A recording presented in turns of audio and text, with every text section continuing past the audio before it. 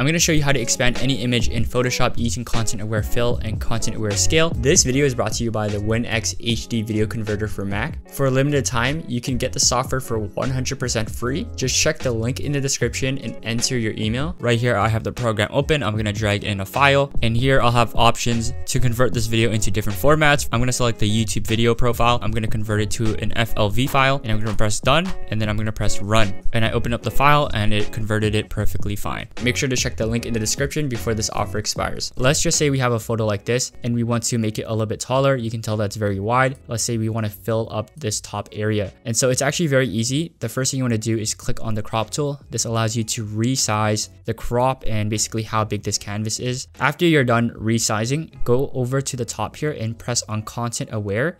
And this will basically fill in areas outside the original image. So this is basically this transparent area. And so if we press OK now, it'll fill in the rest of the top area.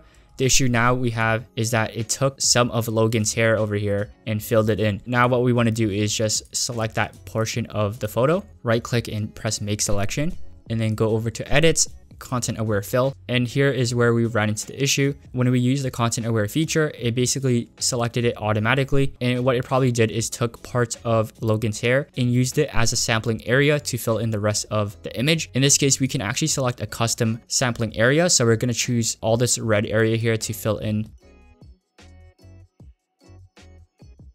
So we're just going to select all the red area to give it a little bit more idea of what to fill it in with. And now if we press apply and press OK, you can see the top area no longer has his hair in it. Another way you can do this is go to edit, content aware scale. If this is grayed out, it's because your layer is not rasterized or it's locked. But here we'll go to content aware scale and just lift this part up. And so it does a similar job. When using this feature, you might also run into an issue where if you use content aware scale, it'll affect parts of your photo like this. You can see his head is moving. So if you want some parts of your photo unchanged, you can either click on this protect skin tones option, which will basically guess which parts are skin tones and have them basically locked. Now if we lift this up, you can see his head doesn't really change that much, but let's just say you wanted to do it for his entire body. What you would do is select his entire body and his face. So here I'm going to go to select subject using the quick selection tool. Go over to select save selection and name this whatever you want. Now press Ctrl or Command D to deselect. Now if we go back to content aware scale and we click on protect, we can now protect the subject or whatever we just selected.